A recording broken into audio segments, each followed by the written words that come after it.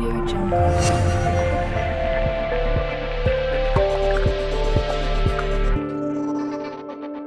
Audio Jungle.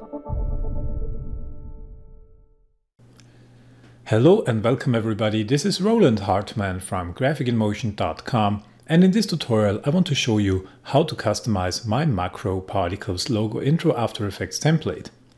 The customization of this template is really simple. Basically you only have to import your logo, enter your audio, change the look if you want, and then you can render out your final animation. So let's get started with the customization. First of all, what I want to do is I want to import a logo. To import a logo, we can move to the logo composition. If it's not already open in the timeline, you can find it up here. Just double click to open it up. To import your logo, you can double click inside the project window here in this empty area. And in this case, I will use the Envato logo just as an example.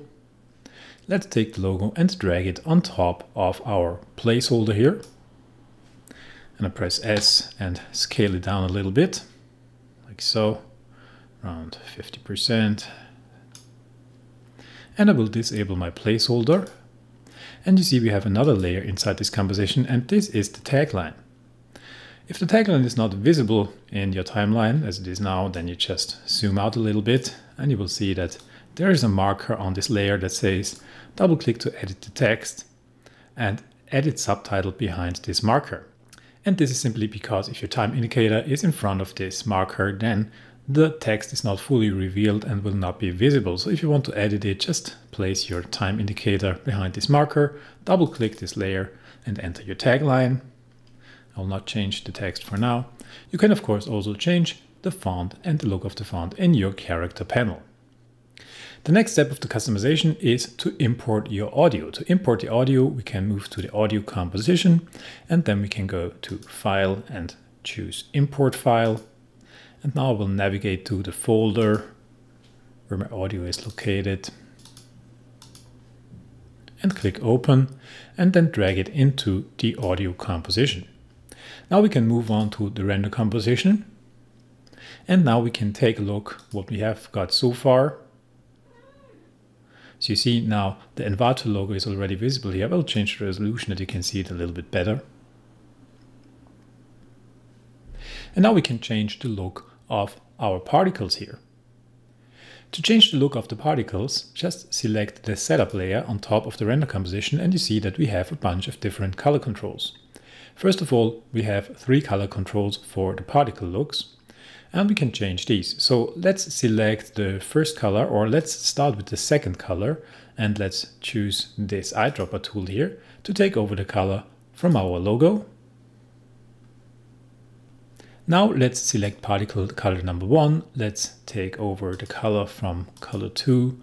And now I can change this a little bit. Maybe I want to make this a little bit darker and a little bit more saturated just to get a little bit more contrast in there.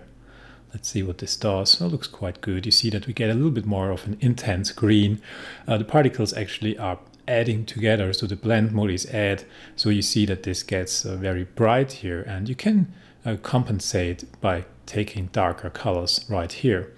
And the third color, I think that this looks quite nice. So let's take a look what we've got here. This is a slightly yellowish white. Let's change this to make it slightly bluish maybe, to get a little bit of a colder look here.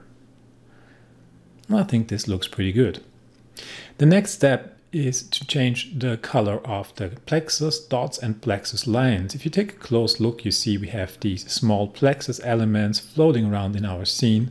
If you want to change the look of these, you can change this here. So we could, for example, take the same color for the Plexus dots as our logo. So let's take this color here. Then you see these small dots are green now. And I will take over the white for the Plexus lines. So just set this to white. The next step that we have is the particle color distribution. If we take a look at these particles here, and if I change the particle color distribution from -10, which is the standard value, to maybe something like 25, you'll see that the look will change dramatically. So now I have way more greens, but I have less of the light colors.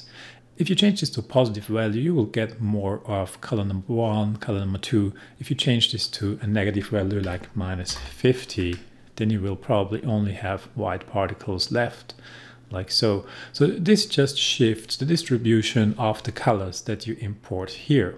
So let's set this back to -1 to recreate this look. And now let's take a look at the BG colors. BG is background, so we can apply 4 different colors to our background, and actually you apply these colors to more or less the corner areas. Let's start with our first BG color. You see this is a very dark blue, and actually I like this color because it blends in really nicely. And you see that the second color is a little bit of a brighter bluish color. I will leave this as well, but I want to change these 2 colors. Here I have this dark magenta color, and I want to change this. So let's say we want the overall look to be a little bit colder here. So what I can do here, for example, is I could get rid of this magenta touch and just make it like a dark gray, like so. And you see I get rid of this coloring here, and maybe I will add a little bit of a dark blue right into this corner. You see this is this corner that I'm affecting right here, so I can make this maybe a little bit brighter, like so. And now I've created quite a nice look. So this is basically the setup, and now you're good to go. You could render out your video. If you do not like the look, then you can come to the color correction layer. You see that I have a simple curves effect applied. Actually, it doesn't do too much. It just adds a little bit of contrast, and I added a little bit of blues in the dark area. So if you do not want this, then you can of course always come in here and change this color correction.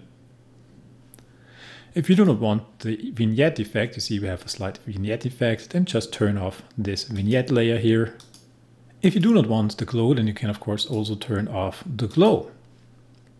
Okay, so this is it with the customization of this template. I really hope that you like it, that you create nice animations with it. If you have any questions, feel free to contact me through my VideoHive profile or through my website, which is www.graphicinmotion.com. Thank you very much for watching, and I really hope to see you soon. Goodbye. Audio Jungle.